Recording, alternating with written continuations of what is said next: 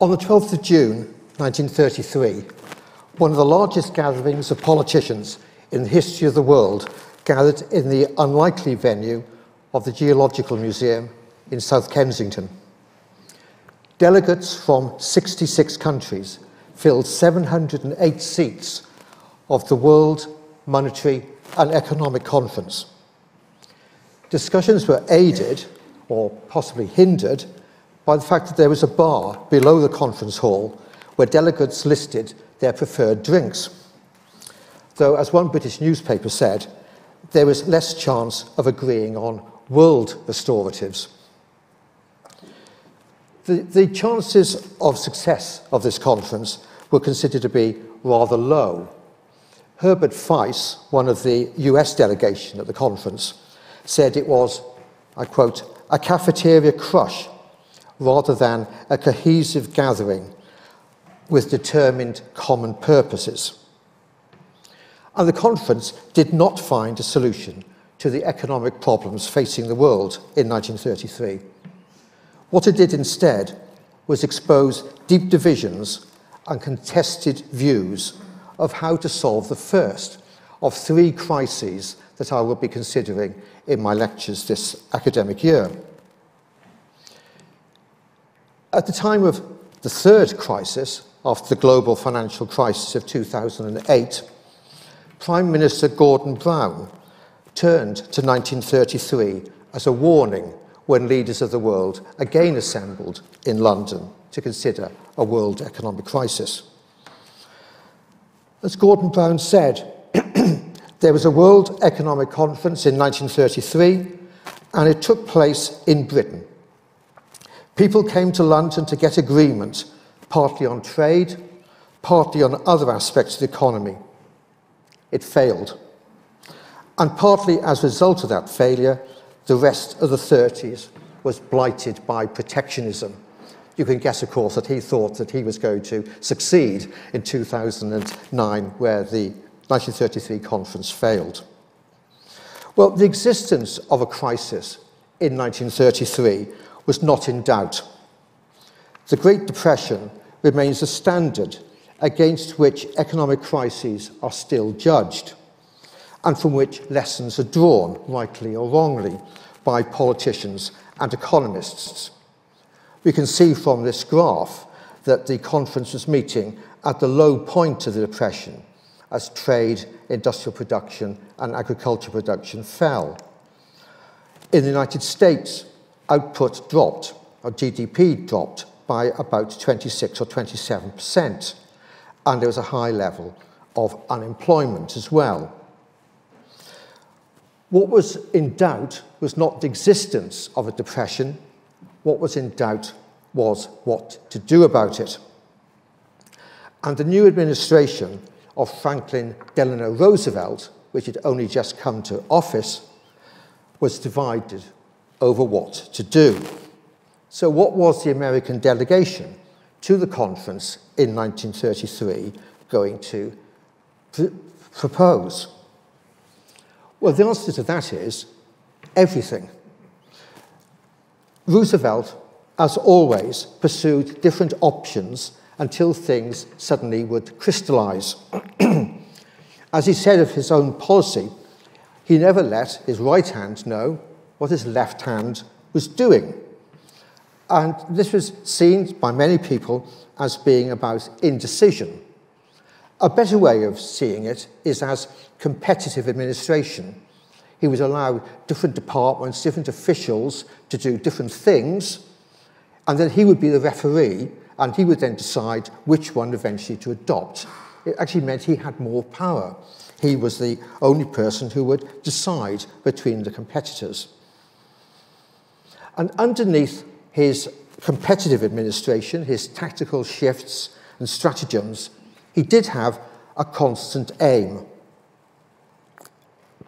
When asked later in his presidency what was his main achievement, he said, saving American capitalism. American capitalism, he thought, rested on a mixture of free enterprise, individual rights, personal responsibility, and the dignity of work.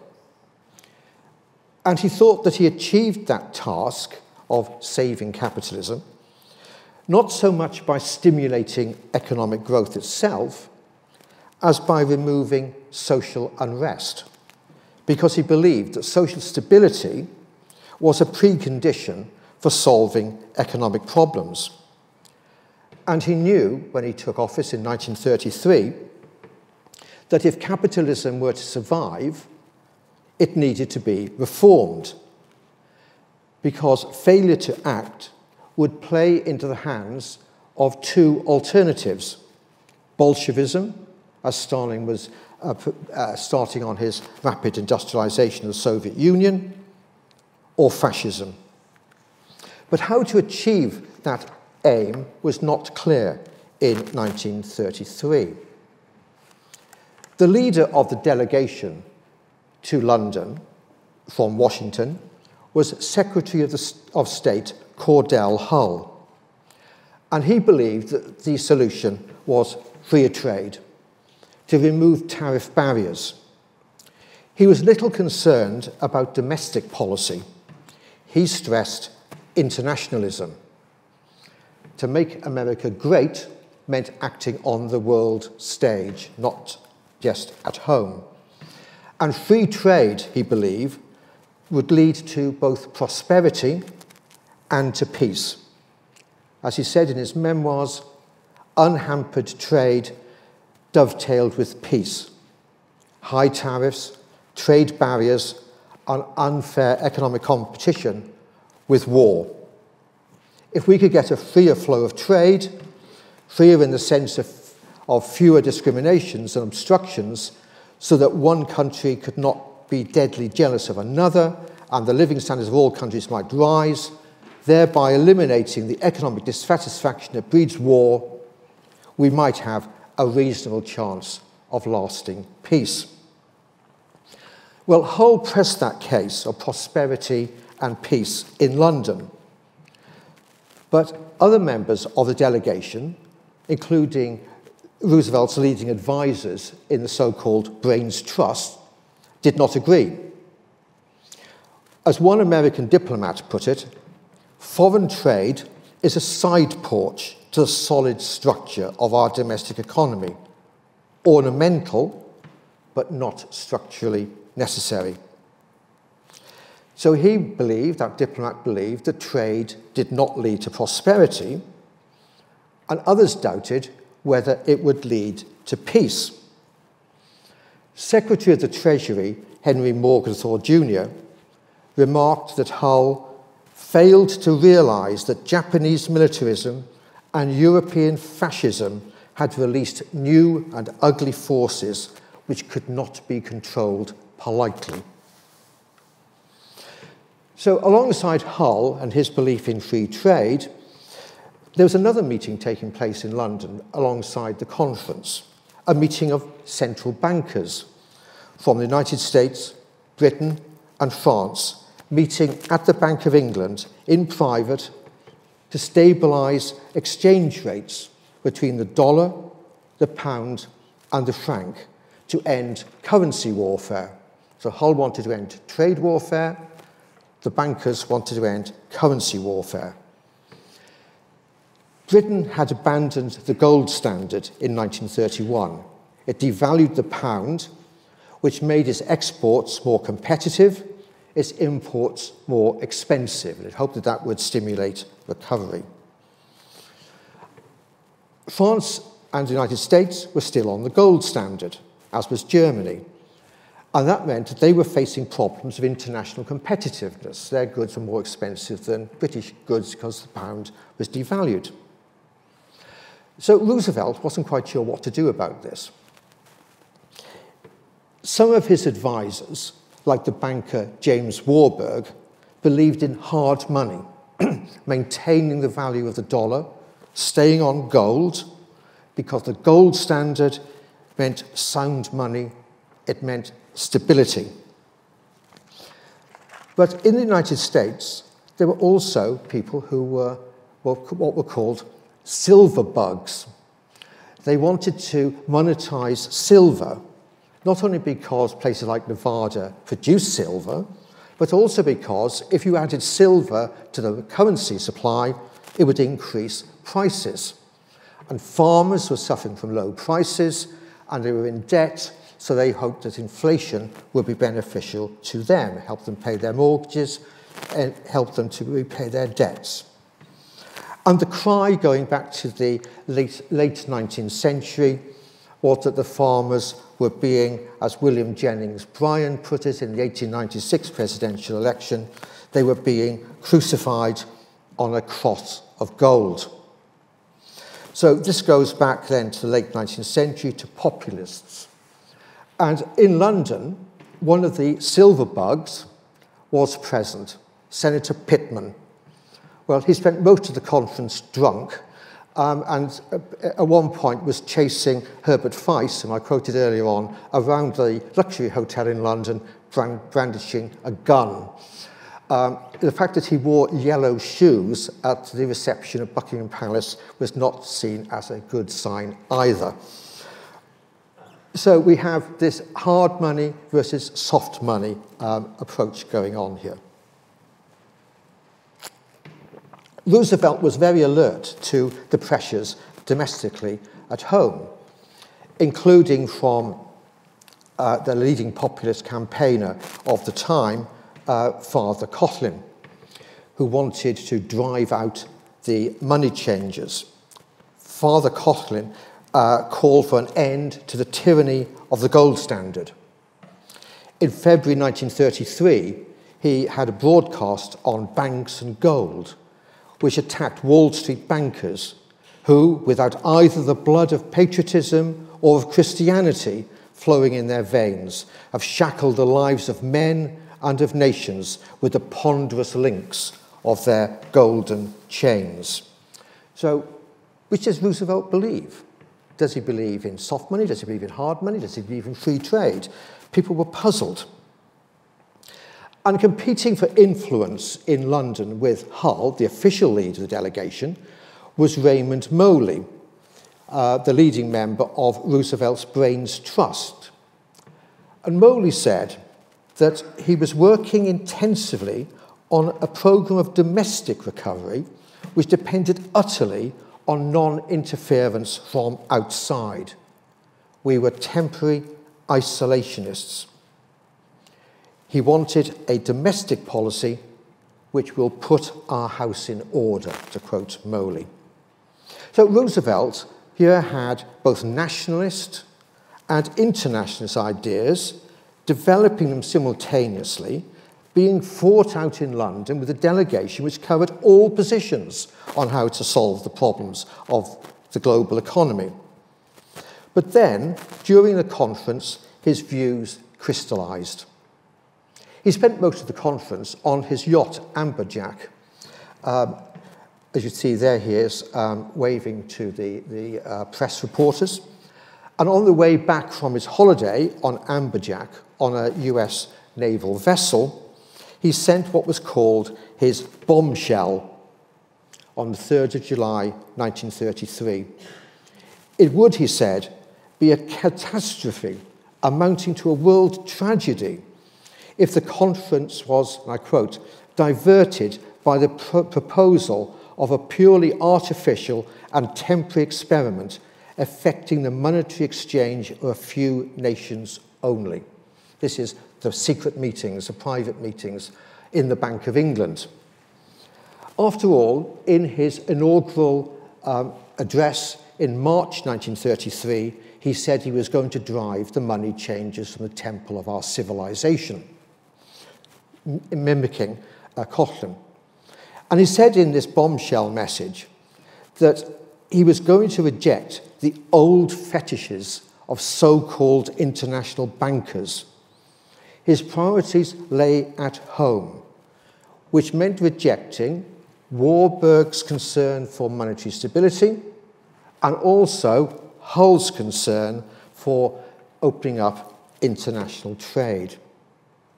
What he did was embark on aggressive devaluation of the dollar. He took the dollar off the gold standard. He wanted to make prices rise. Now, why did he want to do that? He had a long interest in unorthodox monetary policies, which went back to the late 19th century. But he was also picking up on a modern economic theory, that of a famous economist at the University of Chicago, Irving Fisher, who wrote an article about what he thought caused the Depression. What Fisher said was that when prices were falling, people would delay buying goods. Why buy something now if it's going to be cheaper in a few months' time? That then meant that there was deflation in the economy. So you have debt, you have deflation, you have depression. The only way to break that cycle, obviously prices are dropping, your debt level is going up in real terms, the only way to break that cycle is by raising prices by an active monetary policy. And those views were reinforced by somebody called George Warren. George Warren was an expert on farm management. And he advised Roosevelt and Henry Morgenthau, both of whom were neighbours with farms in the Hudson Valley. So Warren would go along on almost a daily basis to these two key figures, advising them on planting trees, but also on the fact that the solution to the depression was to increase prices. Warren went off to Germany, and he came back and he said to Roosevelt, your choice is between increasing prices to stimulate recovery, to break this debt deflation cycle, or dictators. He said Hitler was the product of deflation, and that undermined democratic institutions. Roosevelt's new approach to try and increase prices by this active monetary policy horrified Warburg and Wall Street. In 1934, Warburg said that Roosevelt was like an incompetent doctor.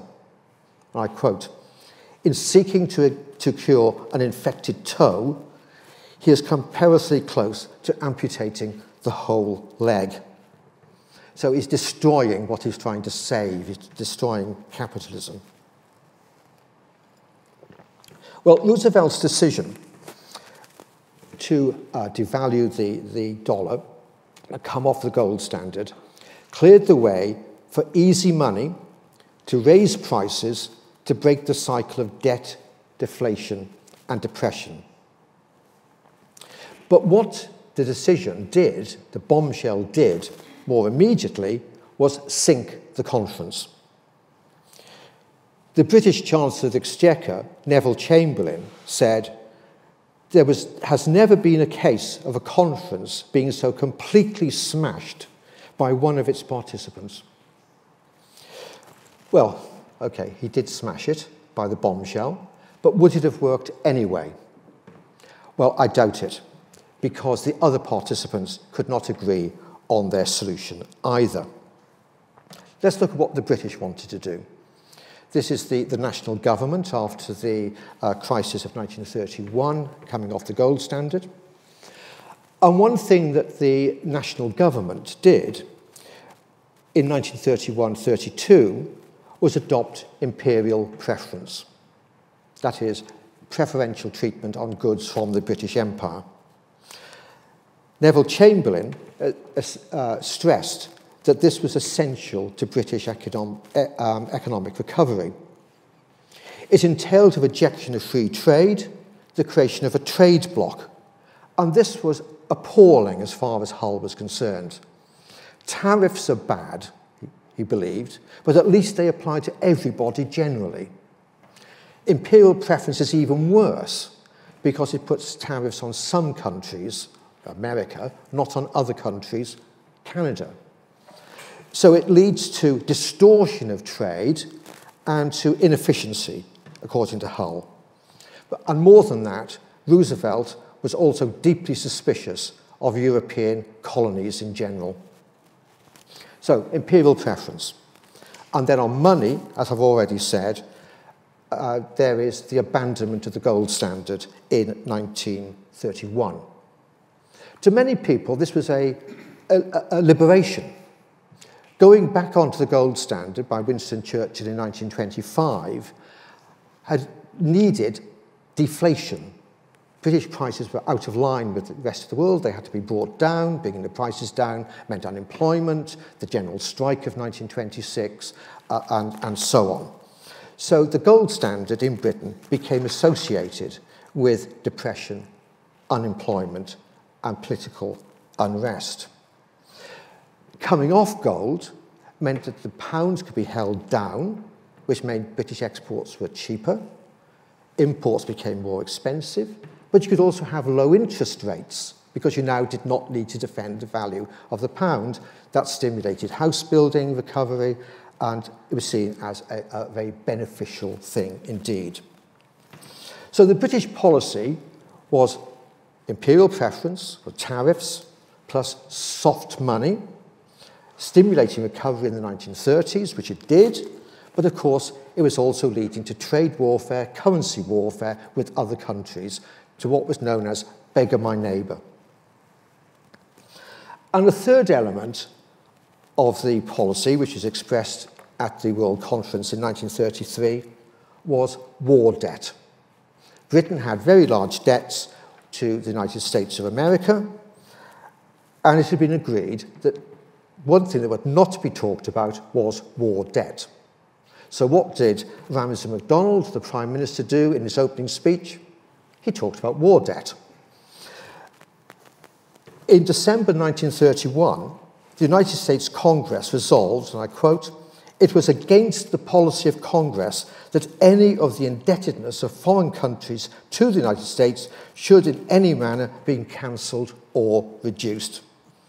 Well, the British during the conference said we're only going to make a token payment. And then they defaulted.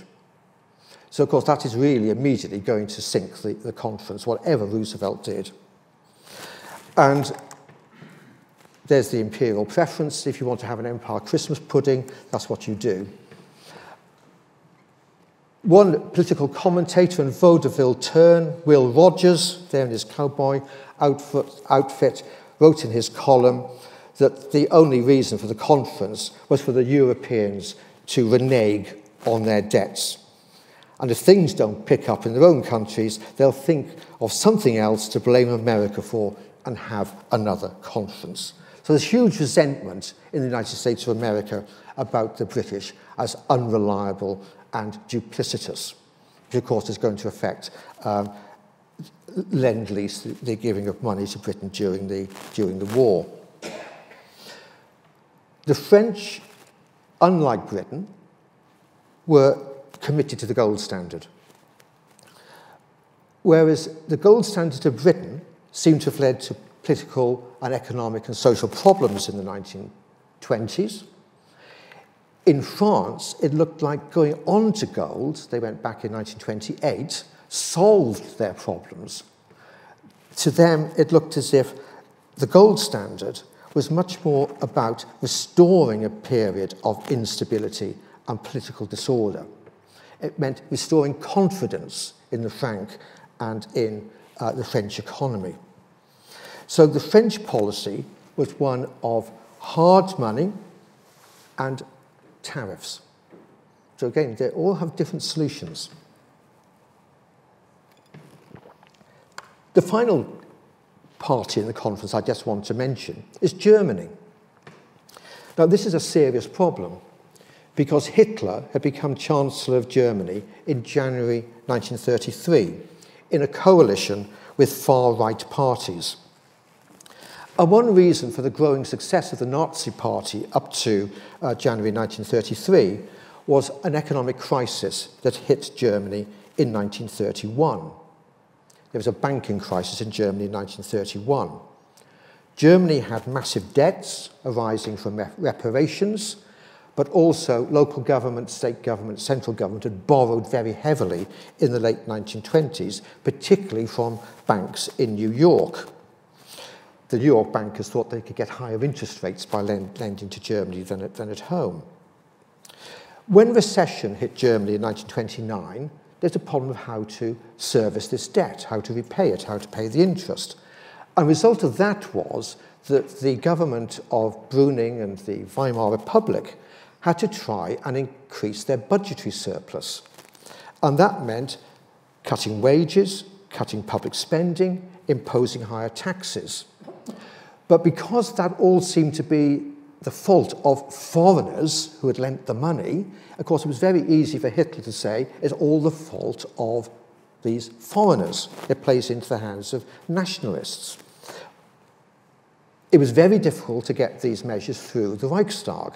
And of course, even the democratic parties, the moderate parties, also believed that the fault belonged to the foreigners who had imposed these massive debts upon Germany.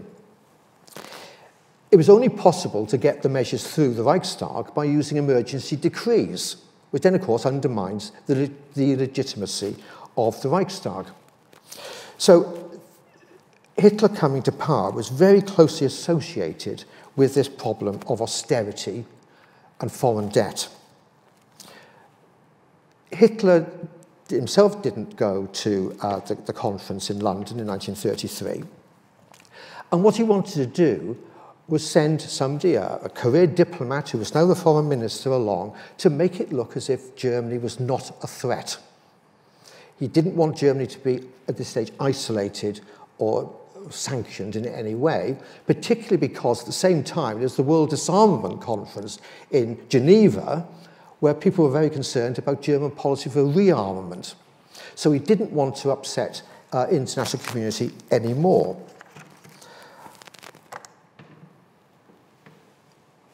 But there was one person who went along to London, Hugenberg, not a Nazi, but a leader of a far-right party in the coalition. He was the economics minister. And he really upset that strategy of Hitler by saying at the conference that the aim was to have German's colonies restored to it, the ones which it lost during the First World War, and to embark on colonial expansion in Eastern Europe and Africa. Well, Hitler immediately disavowed him, because that's what he thought, of course, but he didn't want anybody to say it. And it upset the diplomat who was the head of the delegation. Between these, if you like, the moderate and the extreme was Schacht, who was Hitler's economic advisor. He was president of the Reichsbank. He became the economic minister in the Third Reich after Hugenberg. He was a very cunning, clever participant in London.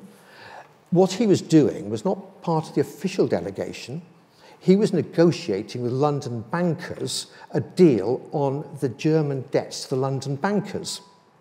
He struck a deal with the London bankers about repaying of the debt, what the interest rate should be, which was better than the deal that was being offered to the Americans. So what he was immediately doing was splitting the Americans and the British and trying to link, as Hitler thought, the British Empire with the Third Reich. So there's, as you see, a lot of geopolitical and economic manoeuvring going on here. Now, Schacht became economic minister when Hugenberg was sacked on his return to Berlin. And Schacht believed in, well, what it became known as Schachtianism during the Second World War, creating a trade bloc around Germany. Bilateral trade with other countries, like a barter agreement with other countries, trying to create a trade bloc within Europe. So the world is shifting to self-contained blocs. The British Empire, Japan and its so-called co-prosperity sphere after the invasion of Manchuria in 1931, Germany with its bilateral system of Schachtianism, and of course the Soviet Union as completely self-contained, rapidly industrializing under Stalin. Well, you can imagine the conference fails. Here we are at the depth of the depression, nobody can agree. We won't talk about COP26, but you can understand how trying to get solutions at international conferences is incredibly difficult. The conference failed. It was a triumph of nationalism over internationalism. And here in London, The Economist summed up the conference. Faced by the greatest economic crisis of recent history, the effective solution of which can, by general consent, only be achieved by international action, one country after another has, by its attitude, placed obstacles in the way of the formulation of an international plan. So internationalism is defeated by economic nationalism. The world economy seemed to be spiralling out of control. And more than that, from what I've been saying, economic warfare might lead to real warfare, as the liberal capitalist democracies faced the authoritarian systems of the Soviet Union, Germany, Italy, and Japan. Rebuilding capitalism, saving capitalism, would be closely allied with a geopolitical strategy to face up to these authoritarian regimes. And that's what that's what Roosevelt embarked on against Hitler. But he believed that the first thing to do was to save capitalism at home. So it's, if you like, short-term domestic priority, rather than, if you like, what we would later on see with another president, long-term domestic priority. Now, he had a problem. If you're going to break the debt depression deflation cycle by increasing prices, that will benefit farmers who are suffering from the low prices. But what about the consumers? People who are unemployed. They don't want to be paying higher prices for their foodstuffs and so on. So they're going to be affected. So there were two problems with the policy that he was adopting of increasing prices. One was international instability by constantly devaluing the dollar. Other countries might follow that in a beggar-my-neighbour policy. And secondly, high prices hitting wage earners. So this easy money solution was not sufficient. He also realised he needed to increase purchasing power. And how did he do that? Well, the key to this is by giving power to women, in part. Women are shoppers, as you see. Women do 85% of the buying. The National NRA, National Recovery Administration, had this Blue Eagles scheme. The shops and various retailers selling goods would pledge themselves to be paying decent wages, fair prices, and the women shoppers would enforce it. So you're mobilising the housewife to try and create fair prices and fair wages. That is then taken a stage further in 1935 by giving, for the first time, collective bargaining power to trade unions under the National Labour Relations Act of 1935. Legal right to workers to join trade unions and to engage in collective bargaining. That would allow workers to increase their wages, to increase consumption. Unions were allied with housewives to create more purchasing power. And also, you would then use other policies, taxation and so on, to increase purchasing power by redistribution. This is a chart of the level of inequality in America, and you see inequality drops radically during the New Deal era. So, increase of consuming power, that will stimulate recovery. So by these means, American capitalism was remade to save it from its critics at home. But the next stage was to extend that overseas, because Roosevelt realized democratic capitalism would not be safe only within America. It meant international action. And this meant turning to two policies. One was associated with Hull, and the other one with Morgenthau. And the first one is the Reciprocal Trade Agreement Act of 1934. So Hull came back looking like a defeated man from London.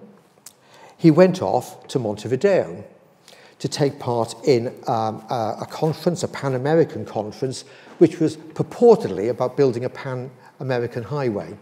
But he used it as a way of saying America, building upon the good neighbor policy, which Roosevelt had put forward in 1933, will build prosperity within the Western Hemisphere.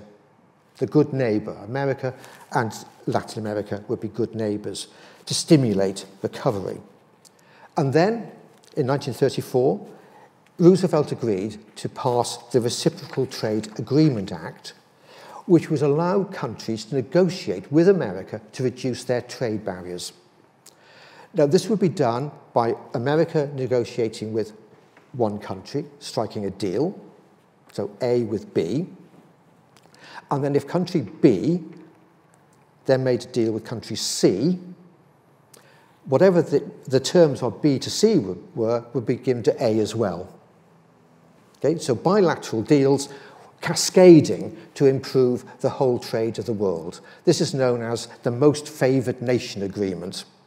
Whatever you give to one country, you must give to every other country. Every country will be most favoured. And this will lead to a recovery of trade.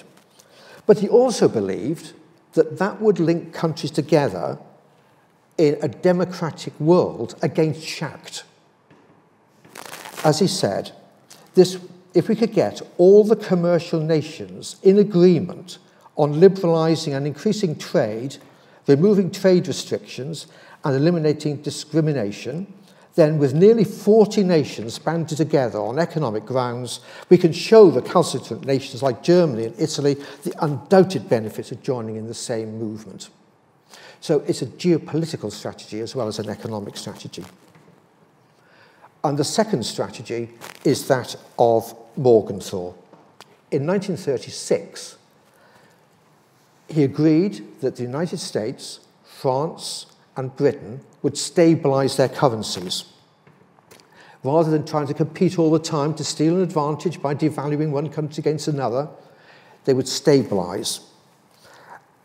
And that was agreed in 1936, and Morgenthau assured Neville Chamberlain, who was now Prime Minister in Britain, that this was the greatest move taken for peace in the world since the World War. It may be the turning point for again resuming rational thinking in Europe. It may be just the thing to again bring reason back to these perfectly mad people. That's the Germans. Let's hope so. After all, we are the only three liberal governments left. So stabilising currency would, they hoped, end currency warfare and economic instability. But more than that, it would unify democratic capitalists against totalitarian regimes to, as Morgenthau said, safeguard peace. So during these dark days of the 1930s, there's already the beginning of signs of how to bring the democratic capitalist nations together to restore the world economy and to face down authoritarian regimes. The point, though, that Morgenthau made in 1936 was that the agreement to stabilise the currencies was a gentleman's agreement. He said to Chamberlain, "It's in good faith. We have confidence in each other, and I would 10 times rather shake hands than have all the signatures in the world." Now, during the Second World War, that changes. In the Second World War, we do have signatures. We do have agreements which are formally binding and impose rules, and that is the Bretton Woods Agreement of 1944, which set up the International Monetary Fund and the International Bank for Reconstruction and Development, and in the post-war meetings, which led to the General Agreement on Trade and Tariffs in 1947. These deals are all still with us. The International Bank is now the World Bank, and GATT, the General Agreement, has become part of the World Trade Organization. This is what was called embedded liberalism. It's embedding the liberal order in a rules-based regime to stop people undermining each other, as they had in the 1930s.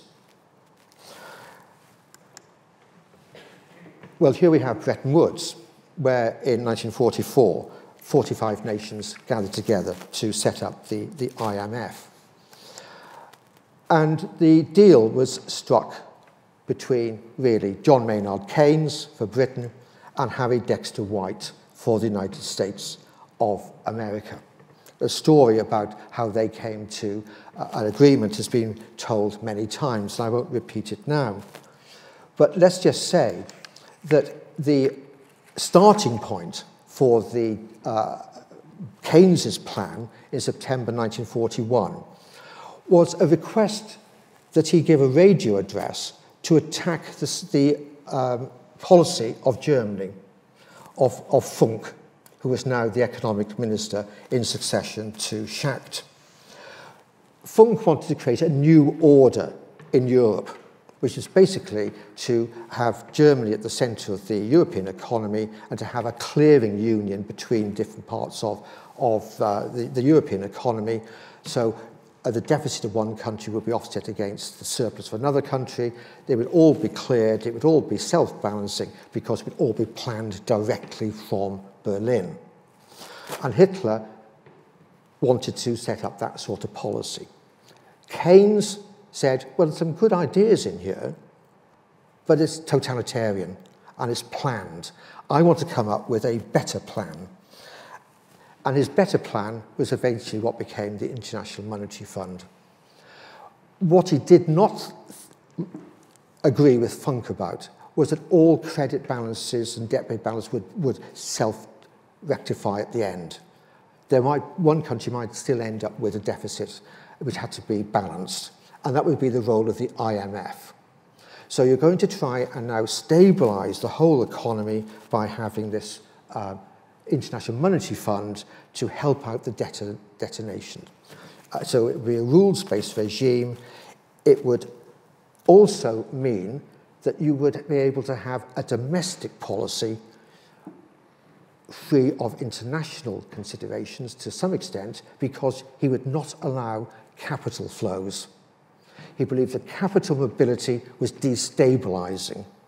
So it was based upon having stability within the currency system. You would peg the currencies to the dollar, which would be pegged to gold. That would be stable.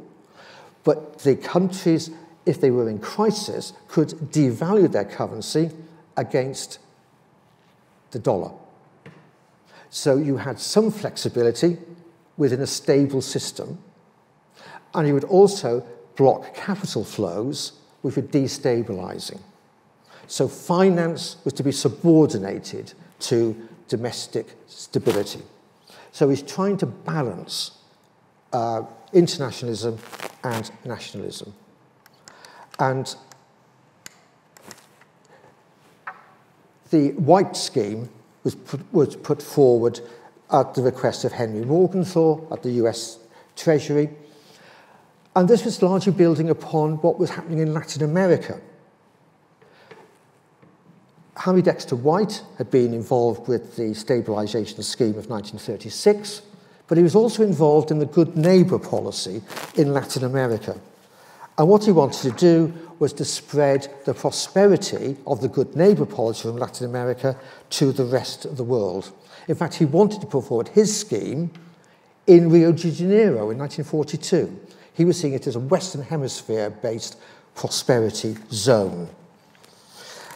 Morgenthau assured Roosevelt that White's plan was a new deal in international economics to eliminate poverty worldwide. And Roosevelt said in June 1943, "I do want to get across the idea that the economy and social welfare of Jesus Fernandes in Brazil does affect the economic and social welfare of Johnny Jones in Indiana. So, in other words, to create domestic prosperity, you have to create this international prosperity. So, the Bretton Woods scheme succeeded for various reasons. The first reason is they did not go for the cafeteria crush of London. The deal was struck by Keynes and White and their technical experts almost in private.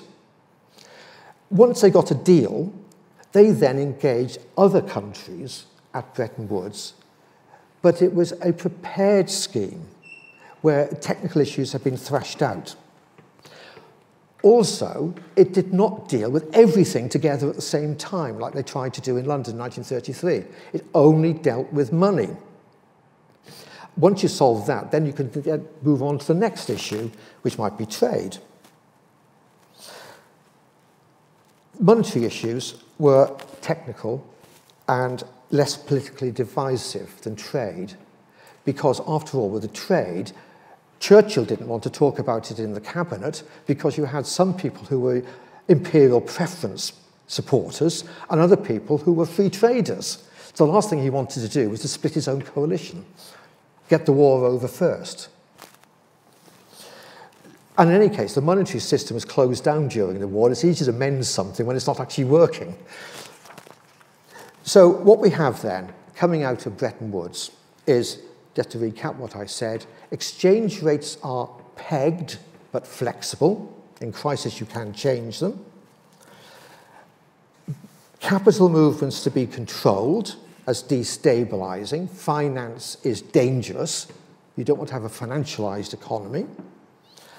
And thirdly, there would be assistance from the IMF to countries in crisis. Now, what Roosevelt also wanted to do was to add to the mix the Soviet Union and China, because he believed after the war there would be the four policemen running the world.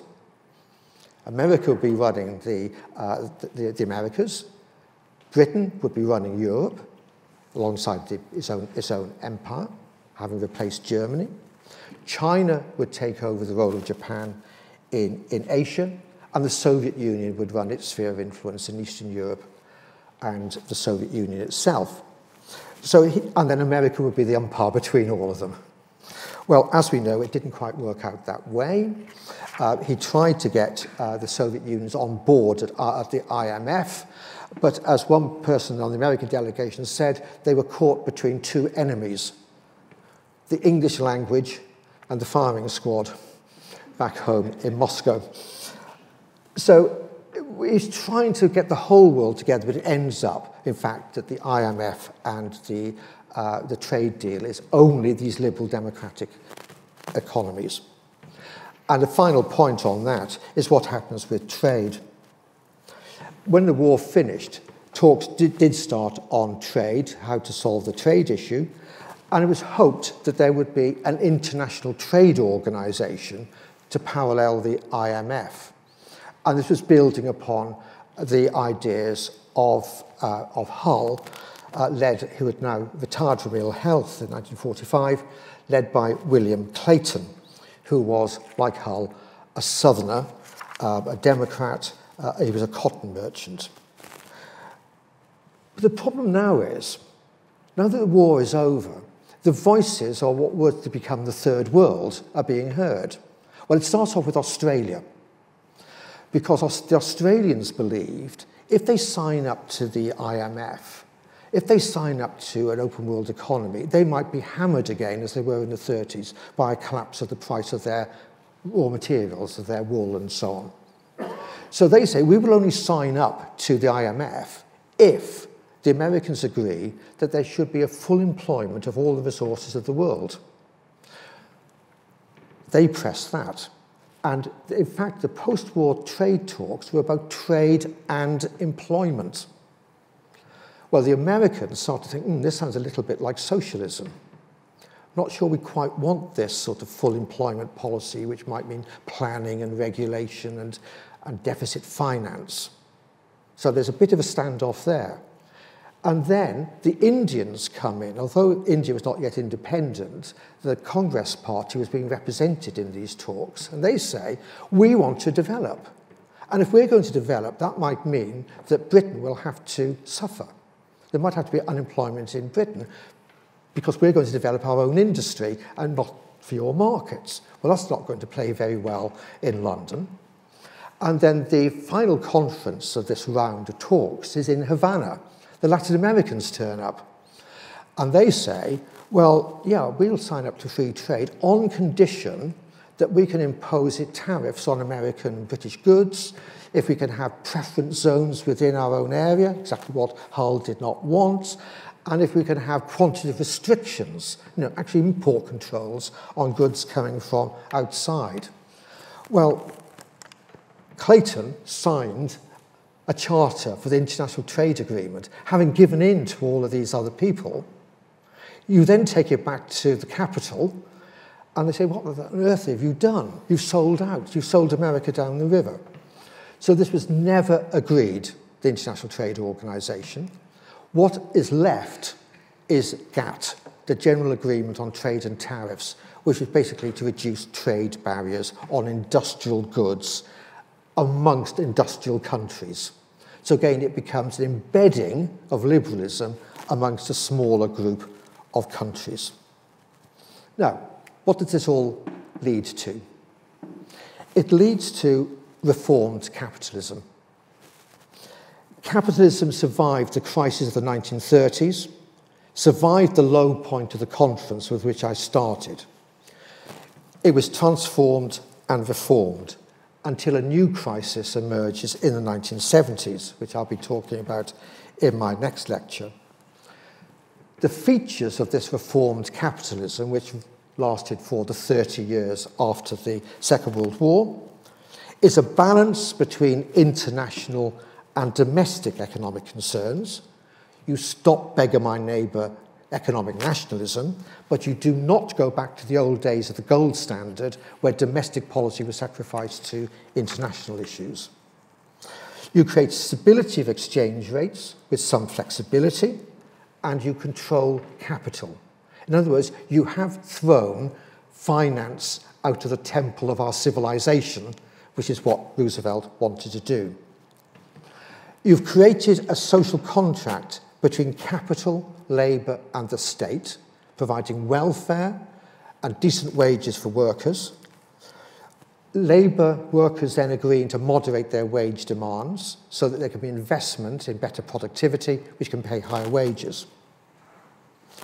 Inequality has been reduced, as we saw in that graph, which boosts consumption and creates a sense of equity. There's an economy which is based upon steady work for people who don't necessarily have any formal skills, people working in the car plants of Detroit or Coventry or Turin, steady, regular work with decent pensions and conditions.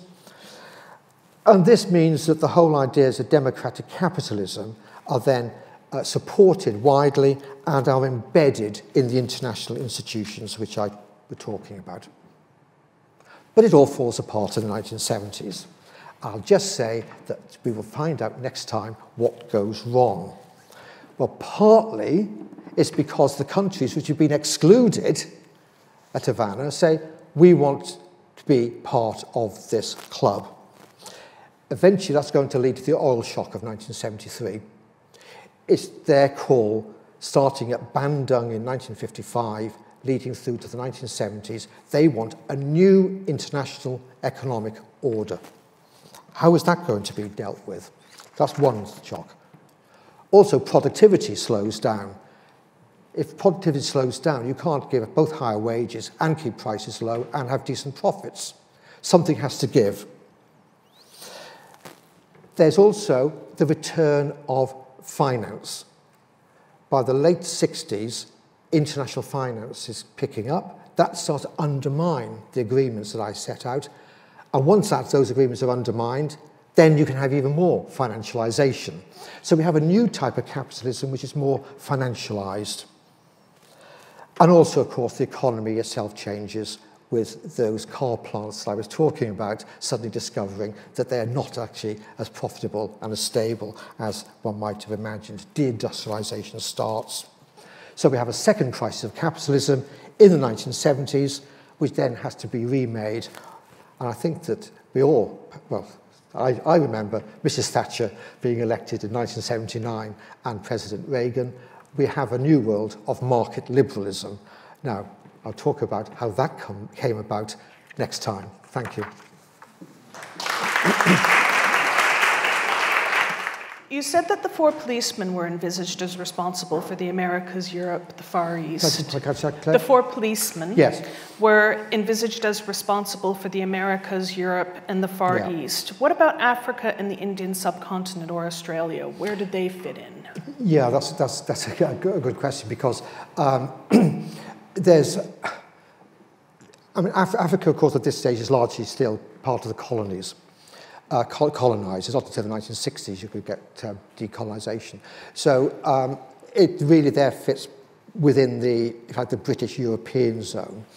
And one of the policies, which I think is now not really talked about so much, is the idea after the war that you would have Euro-Africa. So the argument, particularly amongst the French, but it's also true of Britain, some of us who have a certain age remember the groundnut scheme in West Africa, is to say that America had a hinterland, resources in the West. Europe needs a hinterland as well, and that will be Africa. So you have this discussion about what the role of Europe should be within Africa. That links in with Algeria crisis and so on. India. That's an interesting one because, of course, during the time I'm talking about, India is still part of the British Empire, the Raj, but it's clear it's going to become independent at some point after the war, and the Congress was being represented at the conferences, almost apart from the British government representatives for India. I think that Roosevelt was in a slight quandary over this.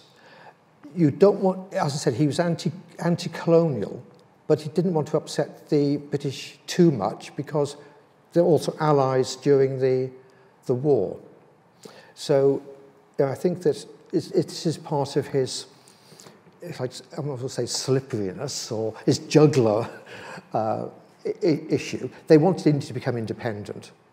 But still, the biggest delegation at Bretton Woods was China, nationalist China. So who is going to take the lead in Asia? Is it going to be the Chinese? Because then, Chiang Kai-shek is seen as a rather weak figure. So the four policemen discussion is very, very difficult. And it also leads to tension over the Soviet Union, because as I said, the Morgenthau wanted the Soviets inside the IMF. Harry Dexter White, I don't think I pointed out that actually was a Soviet agent. And it's really the British who are leading to the intensification of what became the Cold War, particularly after the war, Ernie Bevin. So you can't trust these people, because Ernie Bevin had dealt with communists within the Transport and General Workers Union. He knew what they were like, but don't trust them. And he used to pushing Roosevelt and Harry Truman to say, no, don't have truck with them. So the four policemen is a great idea, but of course it's rhetoric, which then comes up against the practicalities at the end of the war. You mentioned about the destabilizing effect.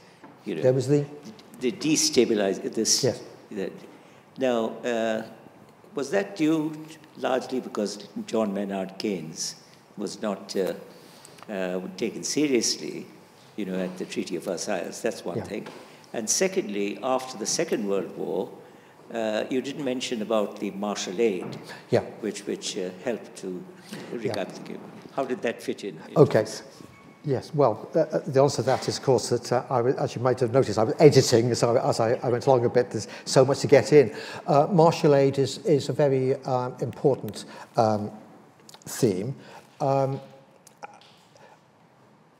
the problem that the Americans had at Bretton Woods is that they thought the restoration of order, stability at the end of the war would come very quickly.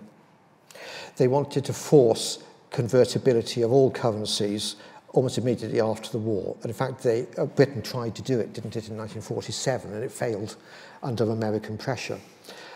And it was really people like Will Clayton came to Europe and said, actually, it's in a mess.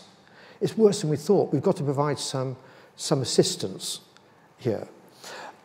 And there seemed there to be a contradiction. If you're providing assistance, martial aid to Europe, that could be creating a trade zone, which would be like the sort of preferential system, which Hull didn't like. And the Americans, in their internal documents, said, we're going to be accused of inconsistency here. To which the answer was, well, yes, but is it better to be inconsistent, or is it better to actually try and have restoration of the European economy? And Clayton said, in fact, that the International Trade Organization he was trying to set up was complemented by martial aid, because only when you get a customs union going within Europe that you could then build upon that and then take down those tariff barriers and open up. Of course, then the issue is, well, is it going to become a closed Europe? Now, that's going to be in my next lecture, because by the 1960s and 70s, the Americans started to think that they've created this monster called a European trade bloc, which is threatening them.